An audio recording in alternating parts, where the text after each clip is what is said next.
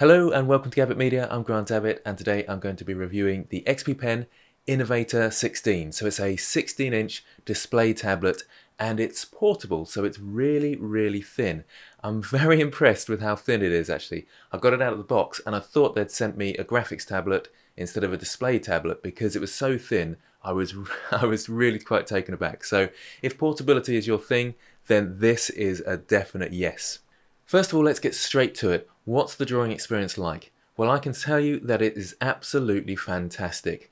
I am thinking of replacing my Wacom with this, only because it's a Mobile Studio Pro and it's nice that it's portable, and the fact that I have to keep plugging it in and taking it out again is just a bit of a hassle, especially when you don't want any barriers to get in the way of your drawing experience. So I'm all for cutting down those barriers, and just that sort of 30 seconds that it takes to do that sometimes just puts you off getting and doing some practice. So for me, I'm thinking of plugging this one in to my main system and using my Mobile Studio Pro finally as an actual Mobile Studio Pro and using it around the place. So it's that good. It is, I would say, as good as my Wacom in the drawing experience.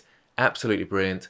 The parallax on the screen is really thin. That's when you're drawing and it's the distance away from what you're actually drawing on top of. So the thickness of the glass basically. And they've managed to get it so minute now. It's really impressive. And it is comparable to the Wacom. I can't really see any difference. As for the general drawing experience, there's no sort of pen wobble. It's really responsive. The pen pressure seems just right and you can change that and calibrate it. It's really fantastic. And like I say, I can't really see any reason now to buy a Wacom instead of this. I really can't. The only big difference, I suppose, is the fact that this is HD display, and if you want to spend more on the Wacom and get the Pro versions, then you get the Ultra 4K and all those sort of things. However, on a 16-inch monitor, I'm not really telling the difference. I can't see much difference between this and the Wacom. Maybe it's a bit sharper. There's really not much in it, and not worth about £1,000 more in terms of money. So let's talk about price. This is currently £600, so that's probably going to be very similar in dollars, and it's probably going to stay around that mark. So it's very similar to the Wacom One, I think it's called, but I think this is going to be better because the Wacom One has a thicker screen, so you're not going to get the same experience. But I don't know that because Wacom won't send me one to test. If you want to, Wacom, please send me one. So this tablet is going to be my recommended tablet to anybody out there. What else I really liked about it was the drivers.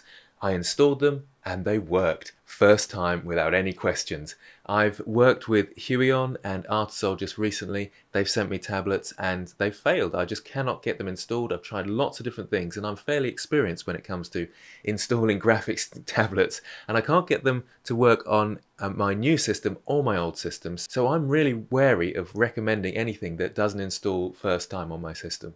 It's got 8 programmable buttons and it's got sort of 2 wheels, one on the outside, one on the inside, and they are programmable for different programs, which is great for Blender users who do the sort of 2D stuff and the 3D stuff, so going from Blender to something like Photoshop, that's perfect. Are there any downsides? Well, yes, I would say the stand is too low, the stand that comes with it. I mean, at least it comes with a stand, you never get that from Wacom, but I like my tablet quite high, sort of up against me, and the stand doesn't go that high, so I'd have to get a new stand. That's one thing. I suppose the other thing, you could argue that it's wider than it needs to be. It feels like it's wider than it needs to be, but obviously I don't understand the technology that goes into this, but the distance between the edge of the screen and the actual viewable screen is quite thick. I suppose one other downside you might see, it's only Windows and Mac, there's no Linux drivers. But I did notice you can rotate the screen, so it looks like it's suitable for left-handers. The actual display itself looks really nice, the colours are really vivid, and the blacks are quite black.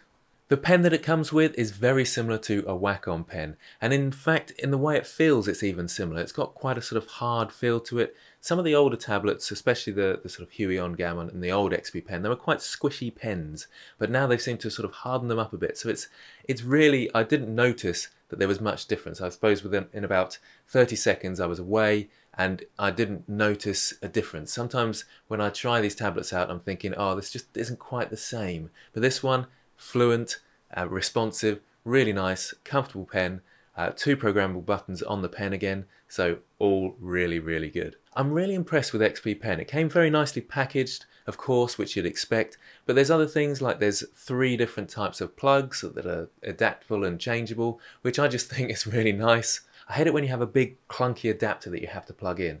It also comes with an extension cable. So many times you're thinking, oh no, I'm actually going to have to move my base unit slightly to plug this one in, which is just crazy. So yeah, an extension cable, thank you very much, XPPEN. So would I recommend this? Well, I can thoroughly recommend this. In fact, I'm going to change my recommendations on my websites and in my channel descriptions to say this is what you should be getting as a display tablet. Yes, it is fairly expensive, but I would say then that the XP brand I'm very impressed with, and maybe that's the brand that I should be promoting from now on. If you want to send me any other graphics tablets to test out, maybe the Pro, the thicker version, then please do, Mr. XPPEN or Mrs. XPPEN. What am I saying now?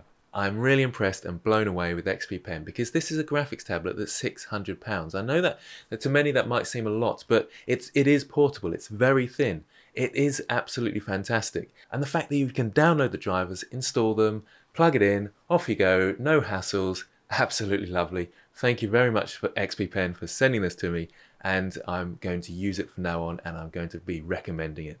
Good job, XPPEN. So hopefully you enjoyed this review. I can really, again, thoroughly recommend it. Let me know in the comments your thoughts on XPPEN versus maybe other comparisons to other companies such as Huion, UG, Gammon, Wacom even.